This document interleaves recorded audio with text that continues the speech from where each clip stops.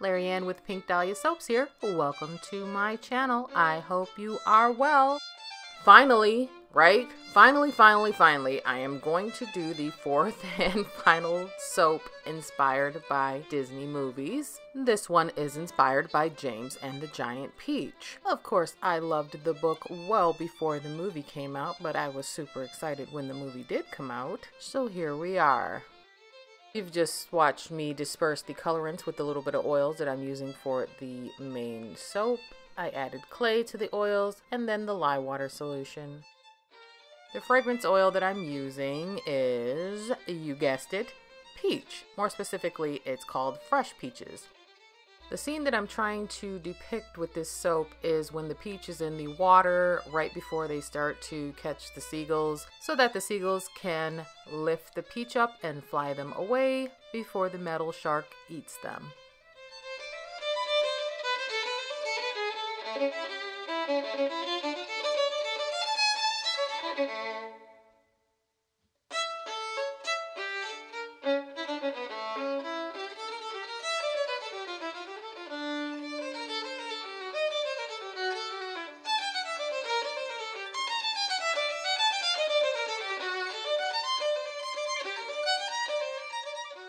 And here are the embeds that I made for the inside of the soap, and this is the peach, and these are simple seagulls.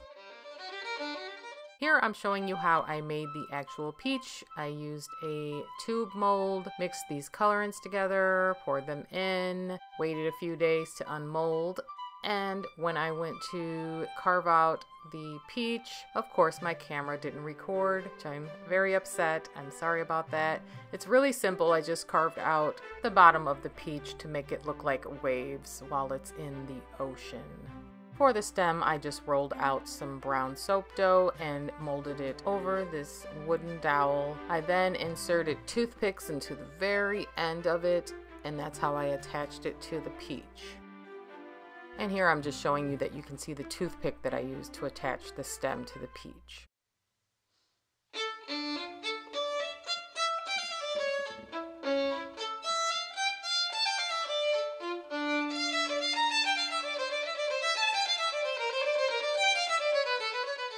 Adding a little bit of white soap to hopefully look like clouds in the sky.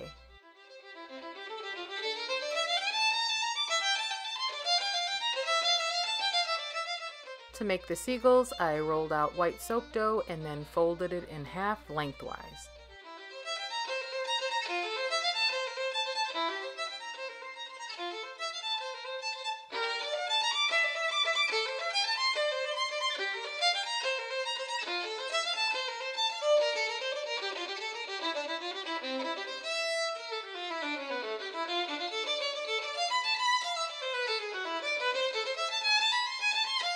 Shall we see what's on my embed tray today? Well, look at that. It's 1,000 long, slimy crocodile tongues.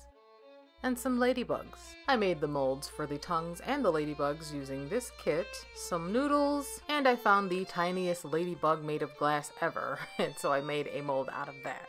And if I'm going to have some slimy, magical crocodile tongues, they better be glowing.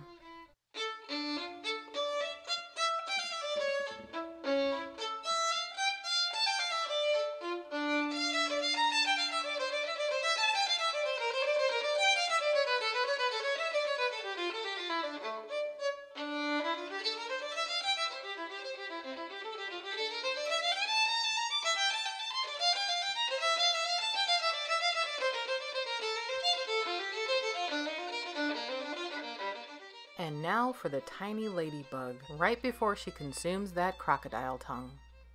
My name is... Mandatory motion sickness inducing shaky shot in daylight and in the dark. It's not our peach, it's our peach. 2 days later, let's cut this soap.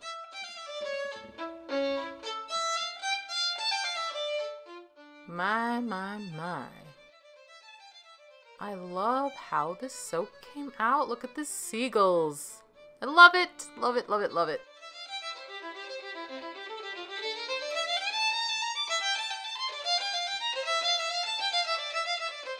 I am expecting some holes between the water and the peach. Yep, there they are.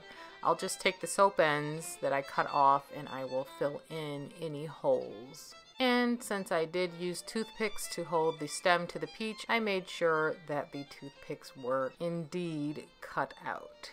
I always say this, but most of the time it's true. I had a lot of fun making this soap. I've already started working on the next soaps, and I can say that for the most part they are based off of candy or some type of consumable, though the soap itself is not consumable, obviously. I do have one in there that's completely random. I think I'm going to do that video next. No comment on that one yet, okay? We'll just have to wait and see if it's a complete failure or not. But until then, as always and forever, thank you so very much for watching. Thank you so much for subscribing. It really means a lot to me. I look forward to seeing you next time. Please feel free to like, subscribe, hit the bell for notifications, or leave a comment below. Take care. Bye-bye.